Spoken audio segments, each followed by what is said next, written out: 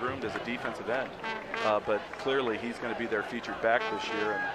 And my understanding is being recruited as both a defensive end and a running back at a very, very high level. Where do you think his college future lies? What side of the ball? I don't know specifically. He's just a junior, but I know it's big time. All the Big Ten schools are after him. Smith carries the football, makes a man miss it in the secondary. Now you see why. And down the sidelines, Jaylon Smith, touchdown. Right on cue, Jaylon Smith. Thanks for making me look like I know what I'm talking about. I mean, you saw a burst of speed here on the near sideline that separates him from other big backs in the state.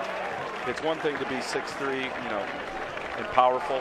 It's another thing to be able to get to the edge and then blow everybody away. And Jaylon Smith is a very, very gifted athlete. Takes the pitch, comes upfield, one cut, and then just turns on the burners.